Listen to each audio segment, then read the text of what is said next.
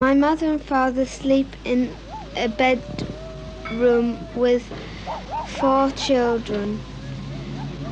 Our names are Maria Bradley, Philomena Bradley, Tony Bradley and Angela Bradley.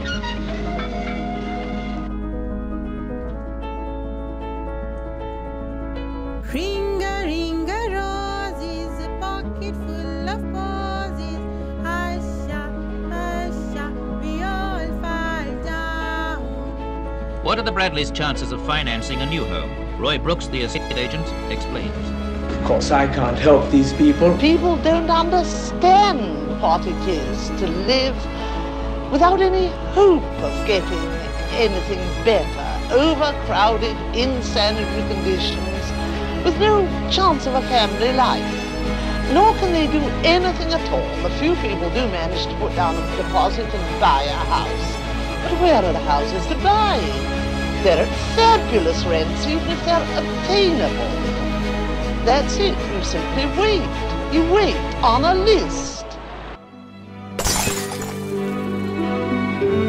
Here is one that got away and lived to tell the tale.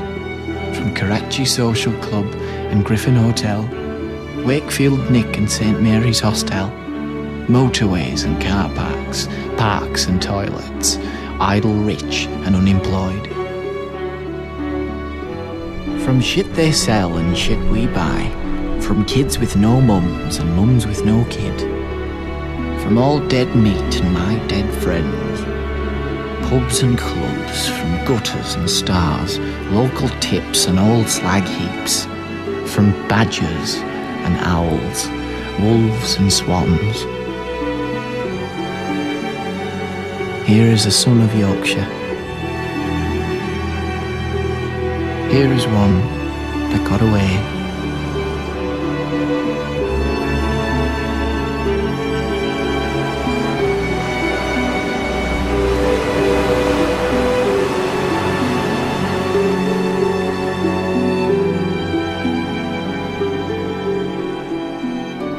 1, 2, 3, 4, 5, 6, 7. All good children go to heaven.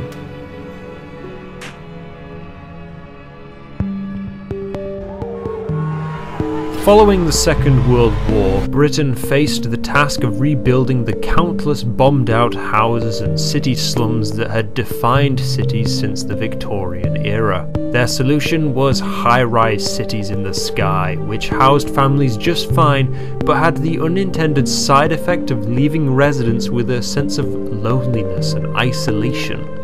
Meanwhile, on the television, the children growing up in the post-war era saw a world of conflict and disarray, political turmoil and divisions over the future. What the public needed was reassurance and security in this new frontier of British life. Starting in the 1950s, the Central Office of Information, or COI, began producing public service films about a wide array of issues.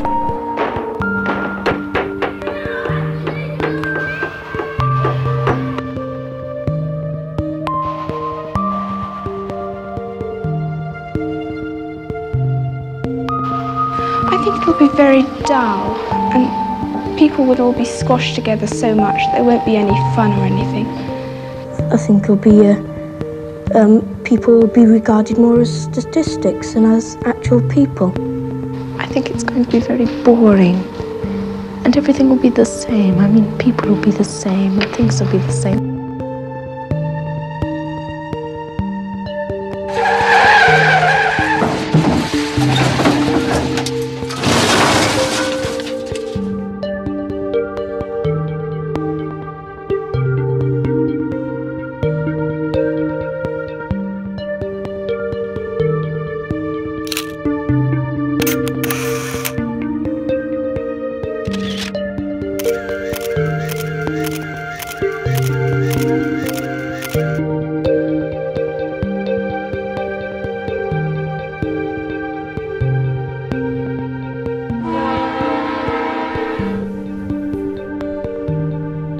I want you to tell me why.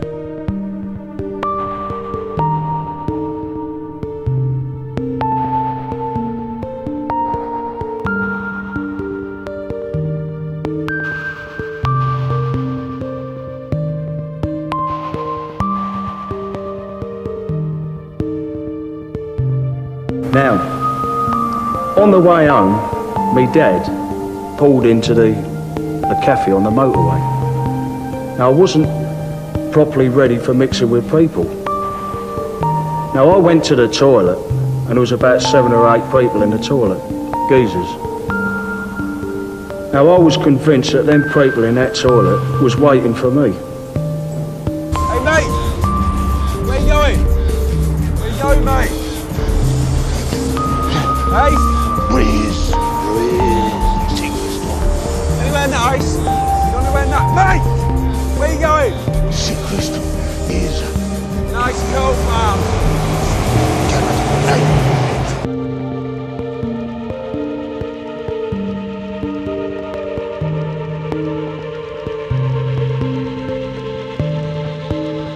Always somebody, isn't there, eh? Somebody who wants to be awkward. Just won't be interested, doesn't matter what you do. It's like you, Casper.